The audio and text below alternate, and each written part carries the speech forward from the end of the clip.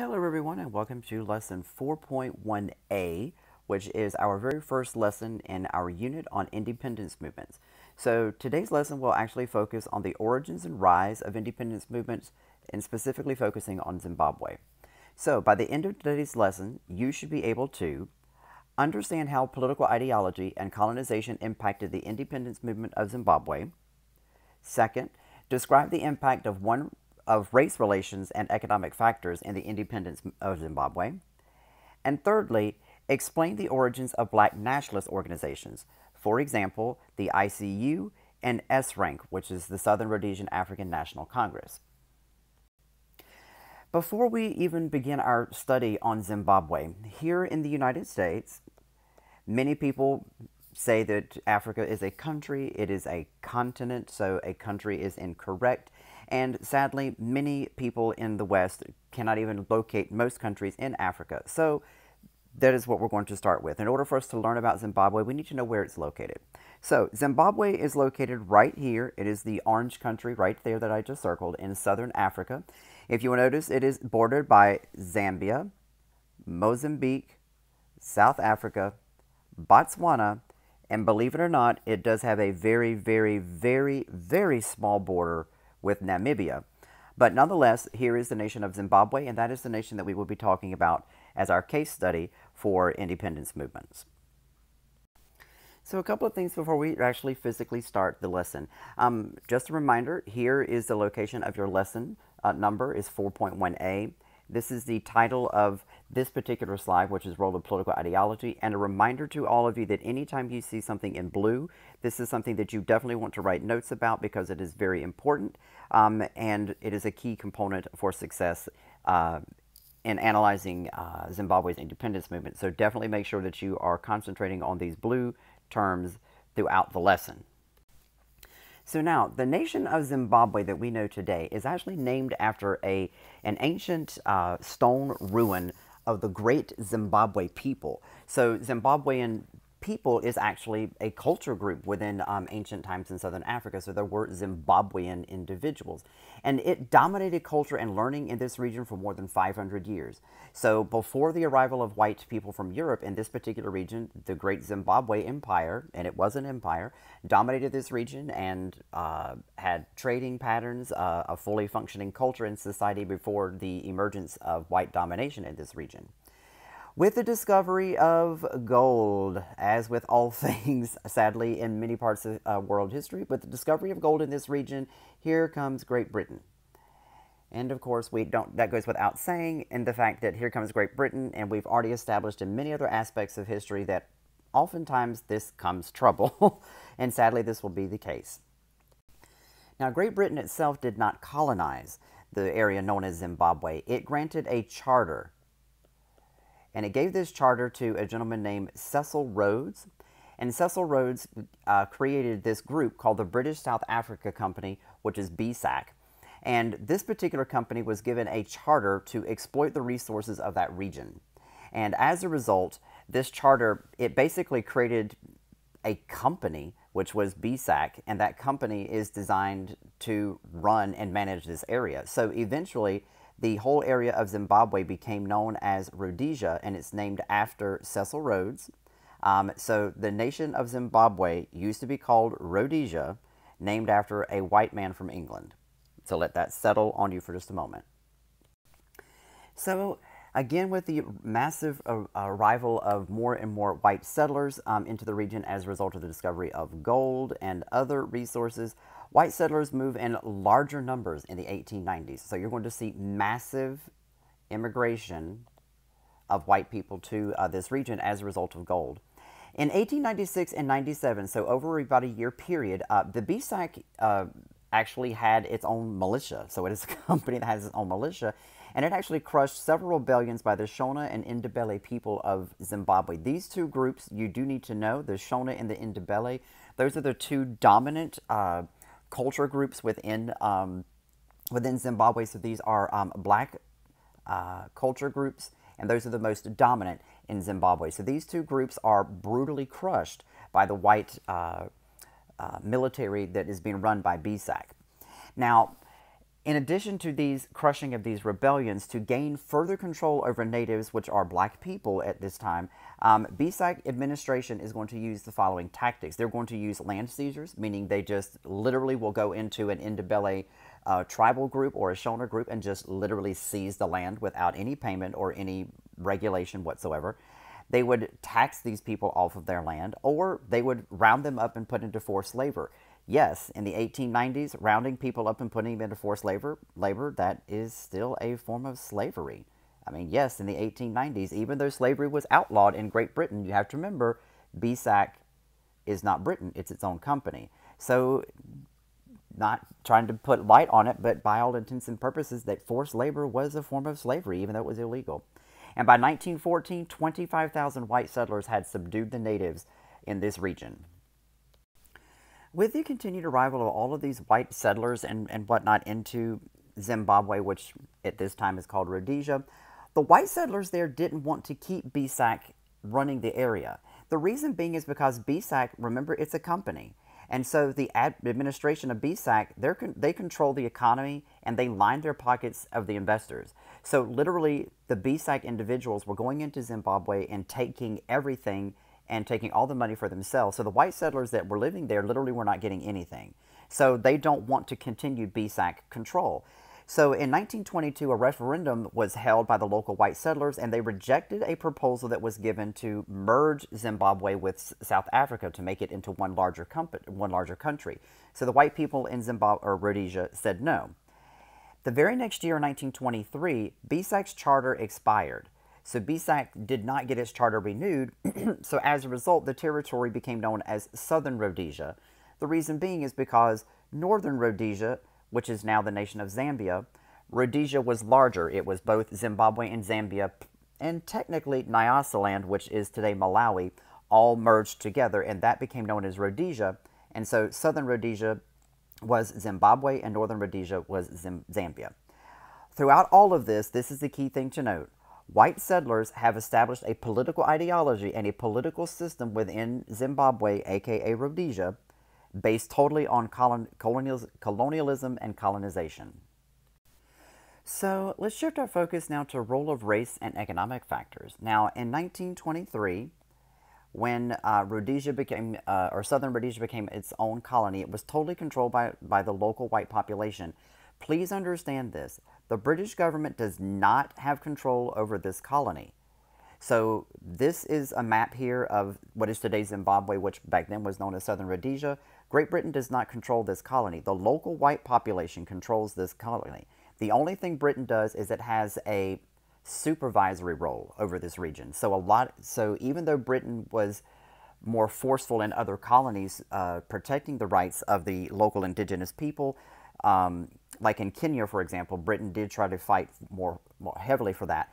But here in Rhodesia, they didn't do so. In fact, the white population created a new constitution, and that constitution did not specifically forbid black people from voting, but the qualifications for voting for black people were so high that most native people simply could not vote because they couldn't meet the requirements. In 1953, only 560 black people in the entire nation of Zimbabwe could actually vote. So, one of the ways that they're going to go about suppressing black people is the passage of this piece of legislation, the Land Apportionment Act of 1930.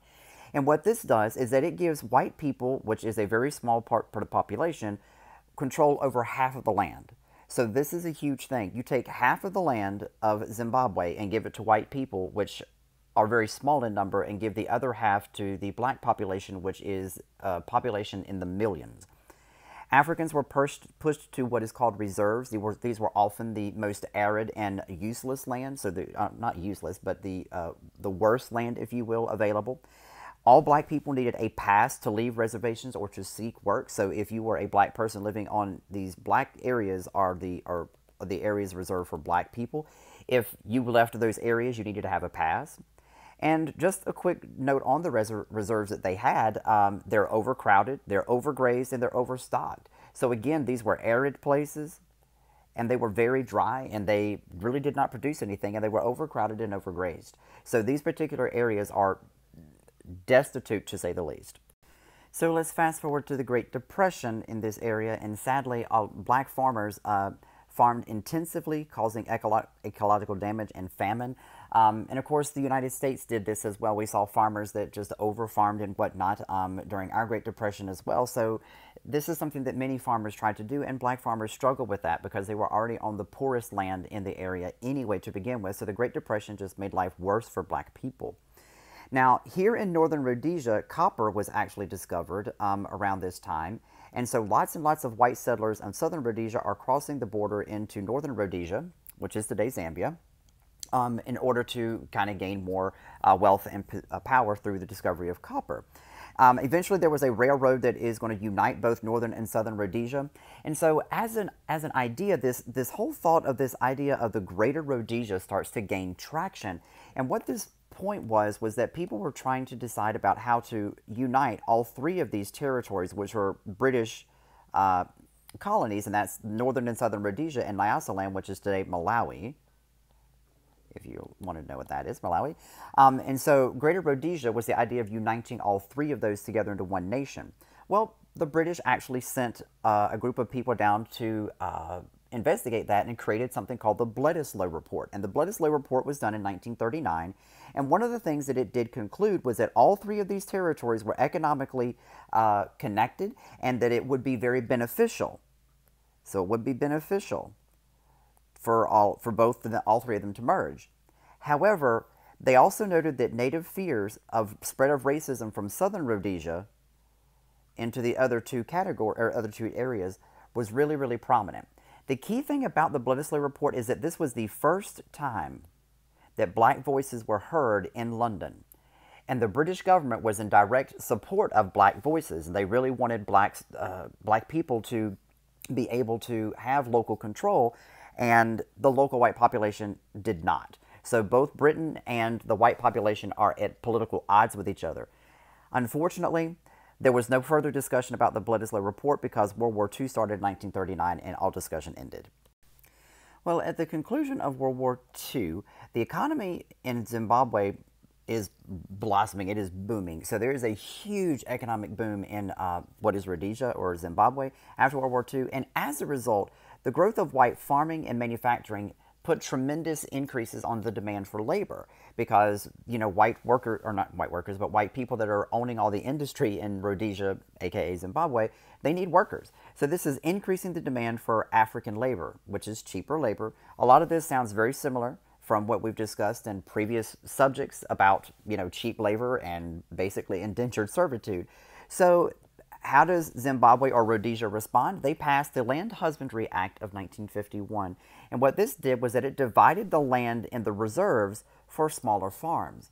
So if you remember the previous slides, there was a map there. They had these little black boxes, and those were areas that were designated for black farmers.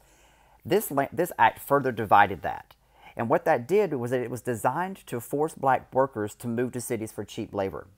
Because if you divide the land and let's say there's 300 farmers, and then you divide the land into smaller farms, and there's only, 150, that means that 150 other souls have to go find work. So that was what they were trying to do, force the black people off the reserves that they forced them onto a couple of years before so that they could work in the city. This creates social problems, increasing of poverty and poor living conditions for these natives that are moving to the city. And this is an early basis of African nationalism because as black people started recognizing that they were being exploited even more so than they had been in the past, this causes more and more African people to start discussing the idea of overthrowing the white regime that has been established in Rhodesia and in Zimbabwe. With the economic success that's going on after World War II, there was a revival of the thought of uniting all three of the colonies together into one entity, and that actually did happen. In 1953, they merged Northern and Southern Rhodesia and Nyasaland into one country called the Central African Federation in 1953. And this was both, like I said, Northern and Southern Rhodesia plus Nyasaland, which is Malawi. Now, the white settlers in this region put tremendous pressure on Britain to allow this to happen, which they did, and the British did this with the thought that this would return to majority rule.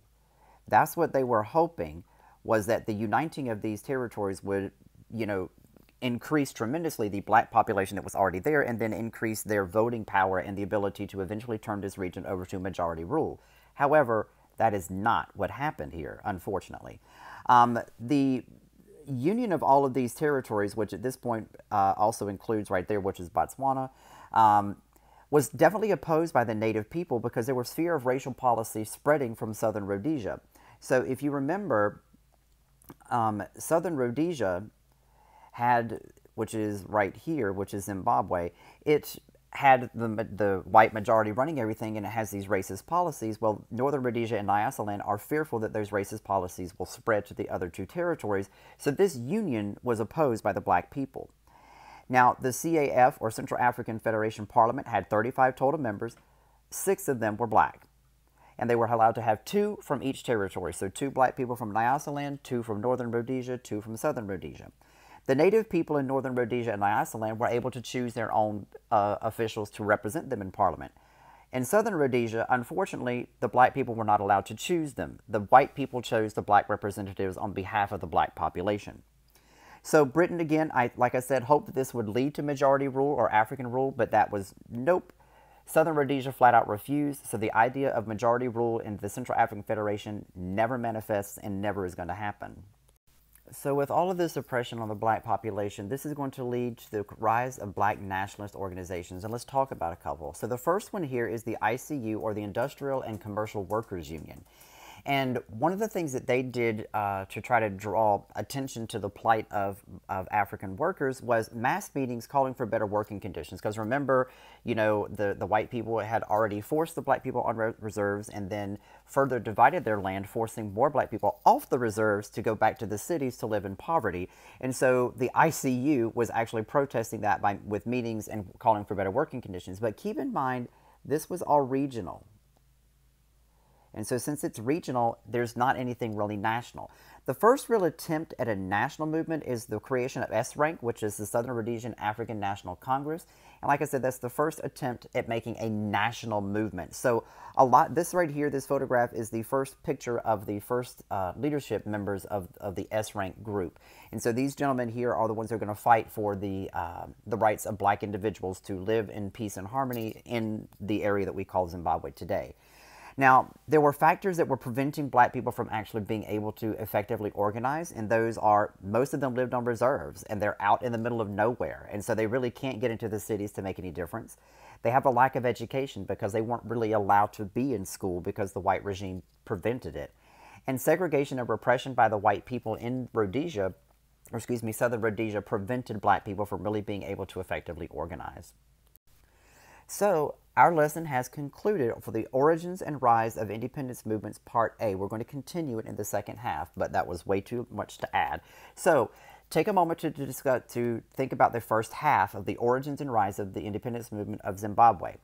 Can you answer these questions? Do you understand how political ideology and colonization impacted the independence movement of Zimbabwe?